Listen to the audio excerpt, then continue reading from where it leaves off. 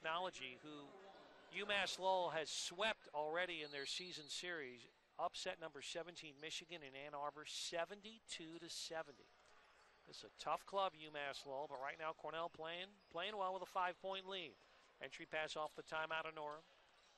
To Cancer left to the arc. Skip it right, Darryl Smith. Right baseline, Miller on the post up. Leans in, no good, but he follows his own rebound and stuffs it from the right baseline. Miller time to start our second half. They did not box out. Miller elevated and stuffed it home. Points 11 and 12. Biggest margin of the game for Cornell at 37-30. Little backdoor cut. Miller pins the shot off the glass by Kerry Weldon, so he does it at both ends of the floor. Red come down as Miller catches it left to the arc. Off it goes to Robert Hatter. Throw it to the left baseline, the spin. David Honora trying to post at the left baseline. He got a bit overly energetic on his spin move, and he should get called for the player control offensive foul. Gets us to the media timeout, our first of the half, with 15:27 to play. Again, a 6 scoring and block shots, one on display right here. Brilliant start for the second half for Sean Miller. Miller right now with 12 points, 3 rebounds, and a block.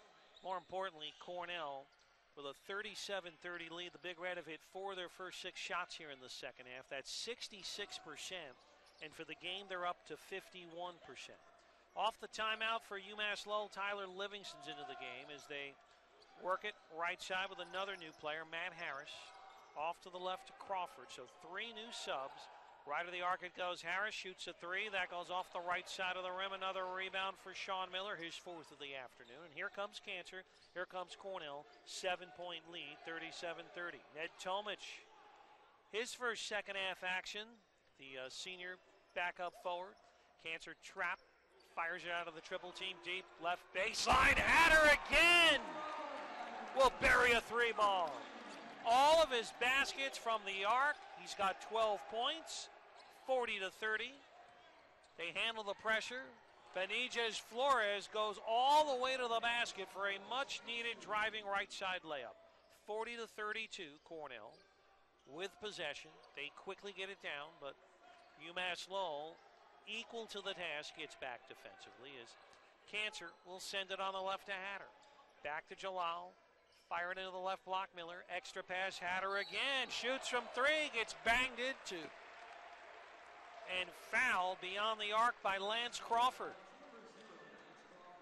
Not the ideal way to close out on a shooter if you're Lance Crawford. And Cornell continuing their run here. It was a 10-5 run prior to the media timeout.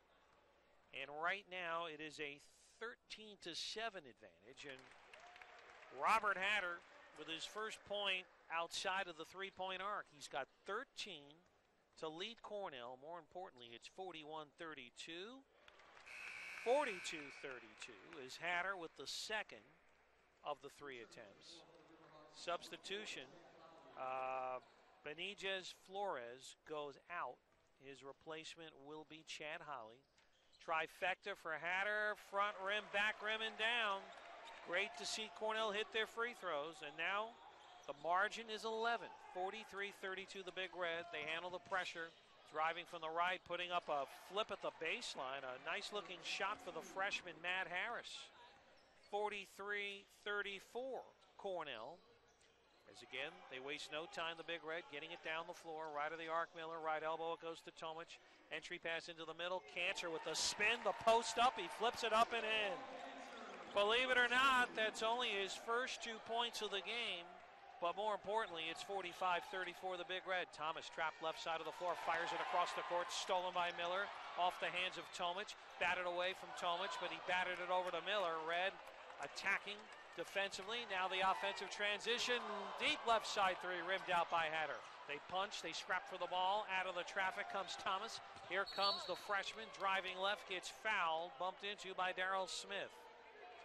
But again, Cornell's defense forcing the turnover. UMass Lowell now with 4 in the game.